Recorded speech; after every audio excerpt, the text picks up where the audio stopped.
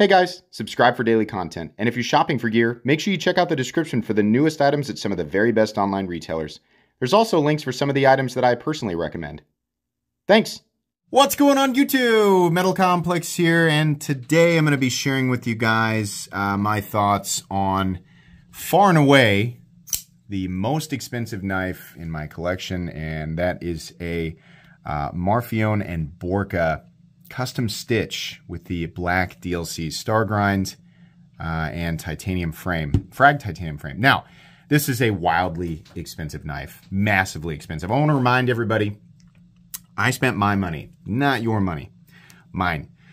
So it's really, I mean, while I think everybody is entitled to their own opinion, that's perfectly fine. It's really, when it comes down to the purchase, it was only my opinion that mattered, and that's factually true. Now, I know people will leave comments one way or another, and I expect you to. That's perfectly fine. Everybody on this planet has a thing that they would spend what they consider to be a lot of money on. So I'm not going to say specifically any certain amount, but like right now, if you sit and you think like, what's a lot of money to spend for a thing, right? Like, well, you'd say, what kind of thing, right? So we can throw whatever category we want at it. And there's, to you, the individual who's experienced X amount, you know, you have your own unique experience with everything. You have what's considered a normal amount for that thing. You have what's considered too much. Now, you'll continue to think that X amount is too much, or that's the line, until you see a version of that thing that you actually want. And factually, inevitably, biologically, your reasoning will start to overcome you. That's what happens. I think it's perfectly fine to enjoy whatever you want, but let's remember that, you know, we all have a certain foundation, and that foundation is often made of wicker and styrofoam peanuts. It can be blasted apart at any time. There are plenty of people, in fact, the vast majority of people on this planet could never fathom spending this much money on a knife. But because we are all human beings, if we changed around our perspectives, or we changed around how we have experienced it, basically if you've walked my path and done the same things that I have in life that led to this moment, it's very, very likely you would have ended up making the exact same decision, right? So it just depends on your experience and kind of where you are and what you want, what you expect from things, what brings you happiness, right? This purchase was not made out of some delusion about, you know, what type of utility I will get from the object. No, not at all. I know perfectly well that I can spend about $30 to $40 on a pocket knife and get all the utility I'd ever need, right? That's not why I bought this. I bought this because I'm a collector. I'm an insane collector, right? I've climbed the ladder to a point where, you know, people don't usually climb. I appreciate things that people don't usually appreciate. There are definitely other people out there who like the same things as me, but it's not a common thing, right? And I think everybody in the whole world ends up climbing a certain ladder that few people do, right? We all do that. It doesn't necessarily doesn't make me more special than anybody else that I like really, really expensive pocket knives, because this guy down the street who doesn't think like me probably has his own weird maybe he's like, I'm into weed whackers, man. I got a $10,000 weed whacker in my garage. Oh, I don't get that, but I can imagine kind of there being a weird enough niche community. I mean, really, it's not that hard to imagine in the grand scheme of things. Think of what people are into on the internet, right? I can imagine that there is a territory maybe, and there's probably a whole lot of information that I don't know. This is really, really hard for some people to say out loud or say to themselves, or, you know, just even get close to saying. It's much easier to criticize somebody else's financial decisions than it is to say, I don't really know what I'm looking at, and perhaps there's more information there. That is a much harder thing for people to say, especially behind the safety of your own keyboard, right? So I get it, right? Anything that can be thrown at me, basically what I'm saying, anything that can be thrown at me, I get it. But at the end of the day, I bought this because I am an enthusiast, because I appreciate these things, and because very specifically, I wanted a Borka stitch. So a Borka, in this case, Borka Marfione. I would have settled with either. I knew that I was going to have to overpay. That's the other thing. I want people to know that I don't think that $6,300, yes, you heard me correctly, I don't think that $6,300 is the appropriate price tag for this. But I paid that price because I knew what type of enjoyment I would get out of this. I knew what type of jewel I was adding to my collection. I wanted to add this to my collection, just wanted to do it once. I'm not going to continue to collect. In fact, I currently collect the stitch. But I don't want to collect custom stitches. Number one, I don't have that type of income. A lot of you know how I acquired this. I had to sell a lot. In fact, I'll tell you, I had to sell 40 knives to pay for this. And I'm happy to do that. I was happy to do that, right?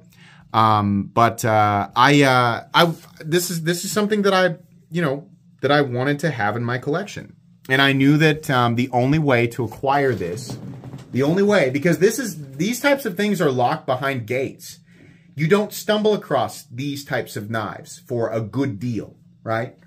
You don't do that. I mean, you could go buy some goofy clone, right? But that's not, I didn't want that. I wouldn't be caught dead with a clone in my collection. No, I wanted the real thing. Fully aware of what Microtech does with their pricing, fully aware of, markup, this or that.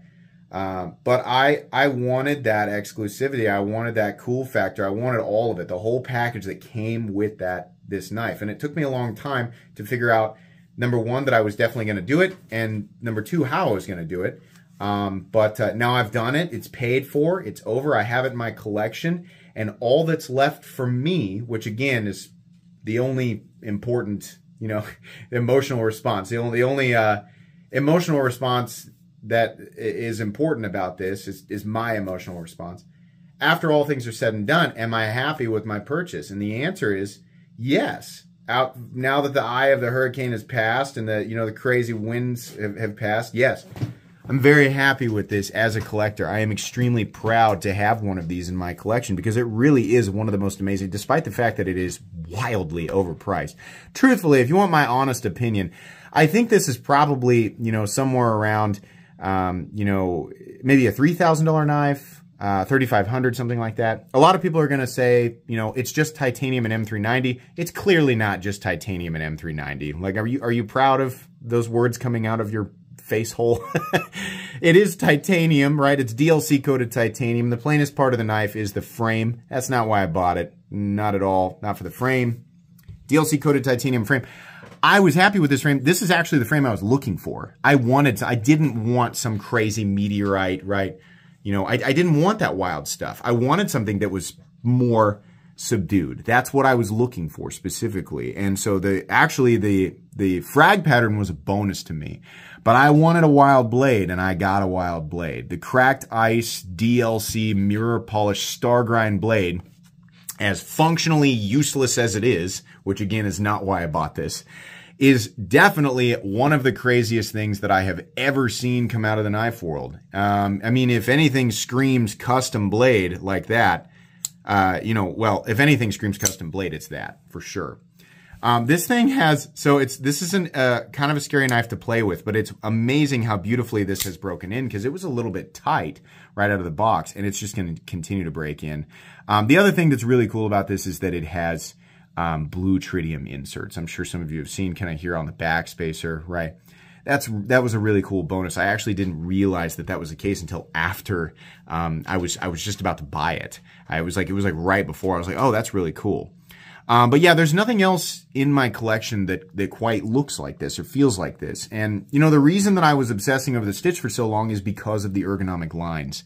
I was a huge fan, leading up to this, knives like the XM18 with the forward choil, eventually the Spyderco Shaman, the Strider SNG, which I originally thought was one of the ugliest knives I'd ever seen. I think maybe finally the CKF Rotten Evo. A lot of knives like that kind of got me really into ergonomics where there's a large forward choil area or a large choke up position, and then there's a place to put your thumb that perfectly complements that index finger position. And all of these knives do a good job of that, but none as well as the stitch. Because of the shape of the blade, it really looks like an arrowhead attached to a knife handle. A lot of people look at this and say, oh my God, it's hideous, right? The reason I like this knife so much initially was not the look. It was when I laid my hands into, the blade and the choke up position, I went, oh man, I can understand why this is shaped like that. That's beautiful. And then I started to appreciate all of the other elements here. I'm currently EDCing the Ramlock stitch. I've got a Shadow auto stitch and just a regular DLC auto stitch in my collection. I'll continue to purchase those. That's a little bit more in my, budgetary range to be able to collect. But the stitch is definitely something that I, want to collect. The other thing that I really like is the fact that this is a titanium frame lock, this is the only types of stitches out there that are titanium frame locks are the custom Borka stitches and the Marfione Borka stitches, such as this, right? So we have the over travel stop, the hinderer over travel stop. We have really oversized fasteners, a massively oversized pivot. This is all stuff that I came to appreciate, even though hinderers pivots are not necessarily oversized, right? But the LBS and the overall sort of very, very American, almost unnecessarily overbuilt look. This is stuff that I came to appreciate during my journey, right? The climb, the discovery of hinderer, strider, Spyderco. It's a lot of those things together. And I realized that, the stitch is, as long as it's been around, it's kind of a lot of those things that I enjoy all in one knife. So I have many ultimates in my head. I have many peak ultimate culminations of different types of knives in my head, but the stitch was absolutely one of them. The stitch is almost like, when you're playing a game and you can beat the main campaign, you can go and find some secret items and stuff like that. But there's always that ultimate thing at the end of the game, right? Where you're like, once I get that, that's pretty much it, right? A lot of modern RPGs kind of hide something incredible at the end of the game. That's just like, if you've gotten this far to get this crazy thing, then you deserve to use it to just absolutely, make a joke of whatever's left of the game, right? And so for this particular journey, my appreciation for American knives, kind of the aggressive tactical look, right? The premium stuff and this sort of the overbuilt American, and I say overbuilt lightly because everybody's got a different definition of that, but this sort of,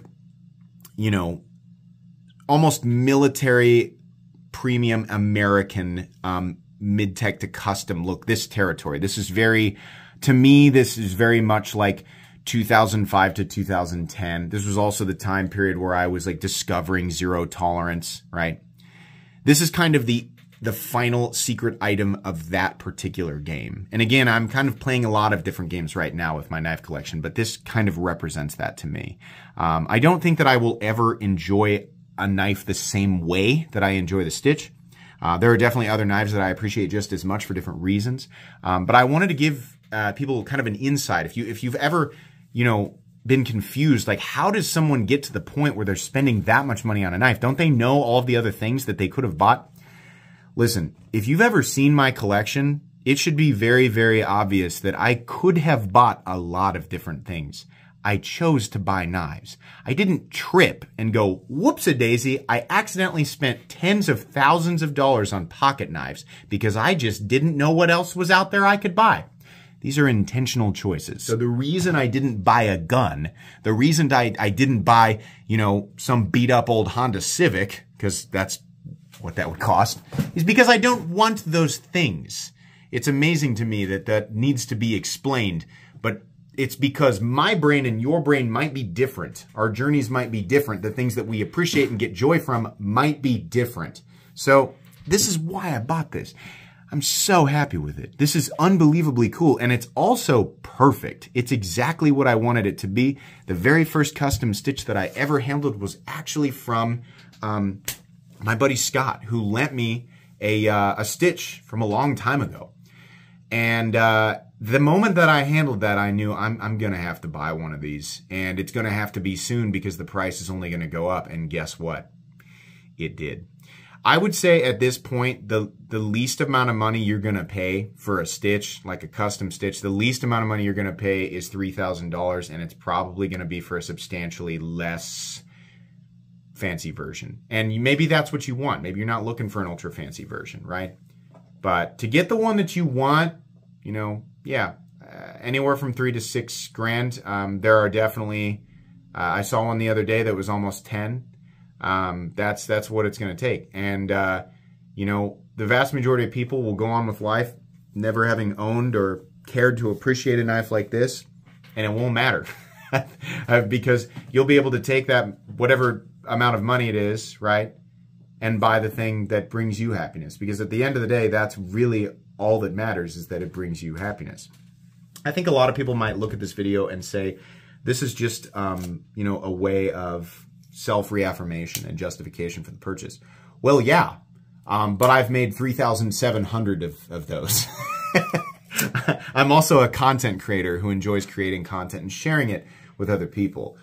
So we all do that, you know? It's like, it's what you did when you spent $1,000 for the iPhone you used to leave that very comment, right? You justified it. We all do the same thing. Some of us have a better way of articulating these things, but there's no way around it, right? The foundation is that we're all silly, goofy little human beings just rolling around on this planet, which is a speck of dust in the grand scheme of things. So who cares, right? Buy what you want, buy what makes you happy. Try to make good financial decisions primarily. And then if you have the funds to buy what you know, even if it's fleeting, right, in that moment, I'm sure there's going to be a lot of comments about material possessions and how we shouldn't let them control us.